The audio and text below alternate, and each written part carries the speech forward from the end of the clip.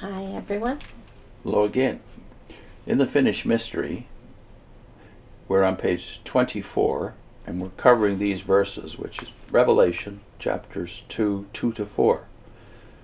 I know your words, your toil, and your patient endurance, and how you cannot bear with those who are evil, but have tested those who call themselves apostles and are not, and found them to be false.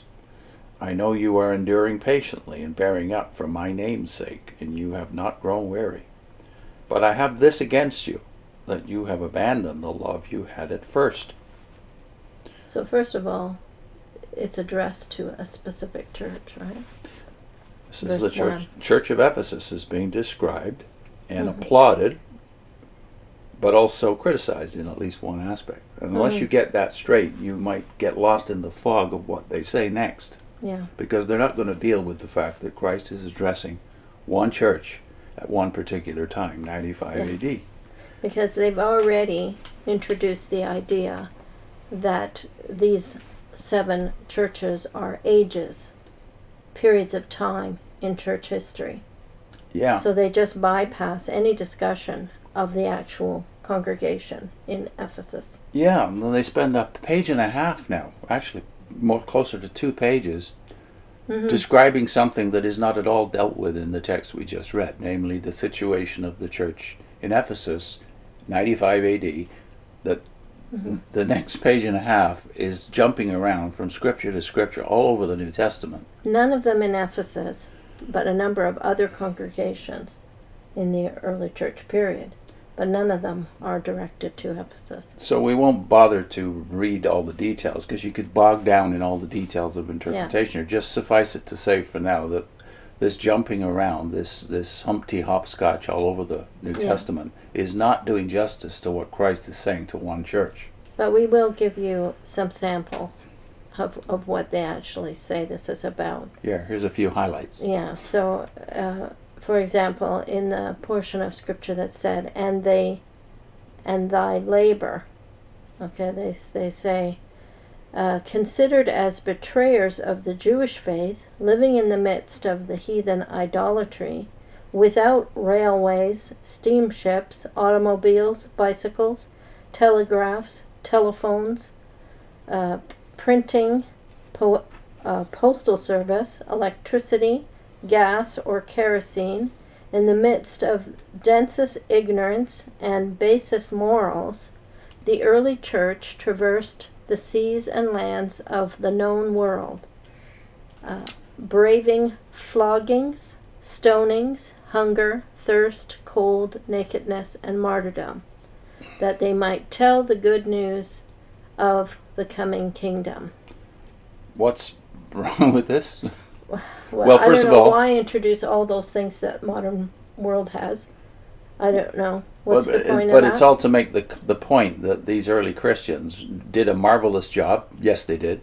But they weren't the ones traveling all over the Roman Empire. You've misrepresented the situation of the early church, even though you think that's what this text is about, one epoch of 40 years. You've misrepresented it, because who was actually moving around in the Roman Empire for the most part, except for wealthy people, of course, who could afford to travel? The apostles on missionary trips, but missionary not the apostles. Average Christian Yeah. was not traveling around. And that ending, they might tell the good news of the coming kingdom. There's not a single evidence in the book of Acts that the message of even of the apostles and their helpers was about the kingdom. In the 22 recorded messages of the apostles and their helpers in Acts, not once do they even reference the kingdom. They usually say the good news of Christ, the good news of Jesus. That's what you're going to find a lot of in those texts. The second sample we'll give you is the portion that has to do with the scripture that said, them which call themselves apostles and are not, and hath found them liars. They say, giving out that himself was some great one, like the clergy of other times, Simon Magus,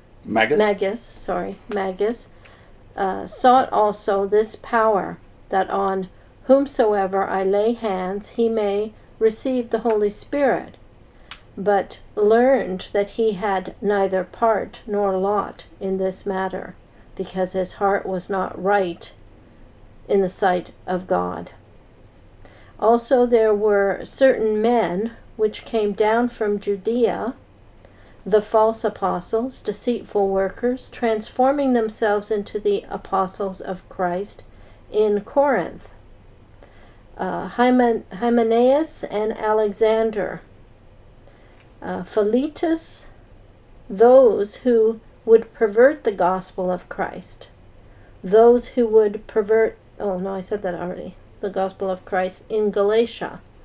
I can never say their names, Phygellus and Hermogenes? Fine. Whatever. Okay, so... where are all these texts from? Everywhere, but Ephesians. So you've already decided this is about a period of approximately 40 years of the apostolic ministry, as detailed in Acts and a few of the epistles. You've already decided that. So now everything you have to find is from there. Yeah. So even though you say that the 7 churches are really 7 prophetic periods in history, you're going back in time. You're writing history at this point, not prophecy, because the book of Revelation is written around the year 95 after all this has happened. Yeah. But it's about a situation that then existed in Ephesus. Yeah. So it's intensely frustrating because it's not as if we have no information, so you've got to scramble around.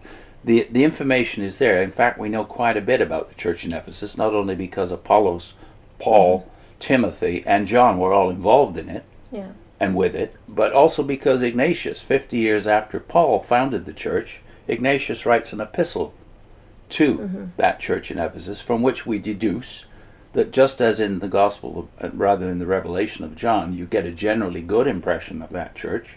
They're applauded for their faithfulness, but you also have a caution, which is you've lost your first love.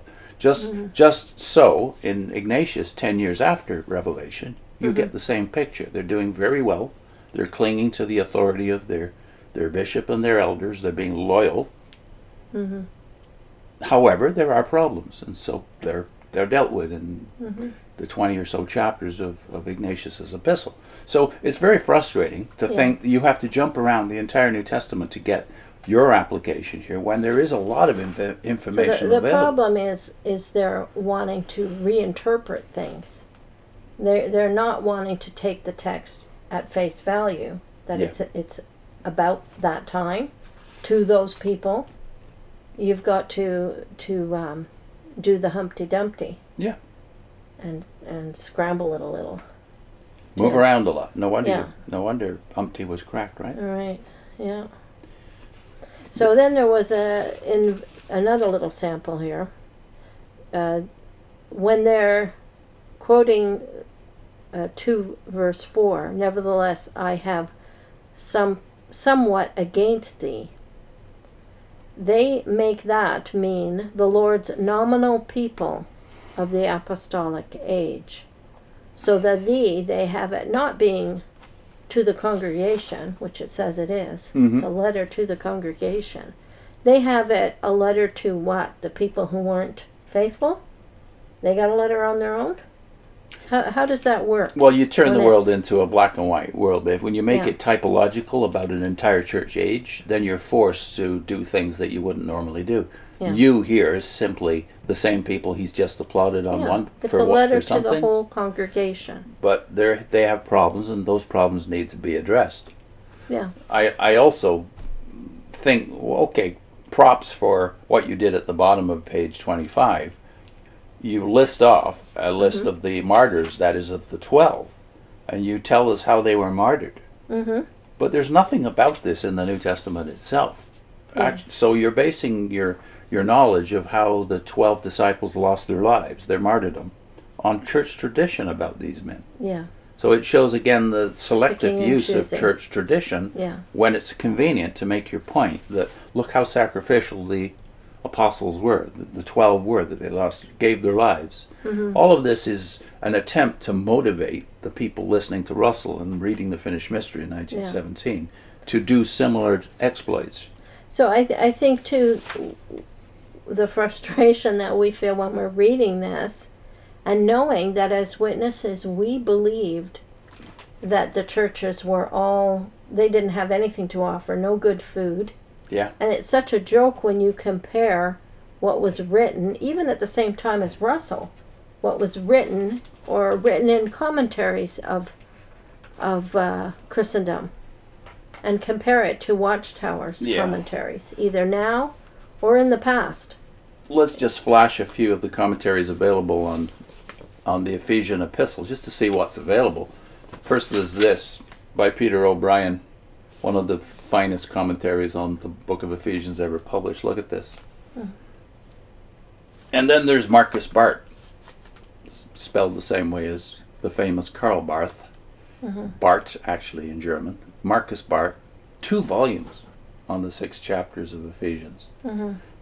These are the kind of riches that are available if you just choose to go where people are really being fed food in due season, and they don't do what you see here. This jumping around all over Scripture. There's a lot of information about that period of church history, and specifically about the important church of Ephesians. So we have no excuse for this. Yeah. What's our link? You did a video recently about Ignatius, so it's the 3rd of your videos on Ignatius. If they had no governing body, how did the apostolic churches remain united and avoid apostasy? Good. Okay. See you soon.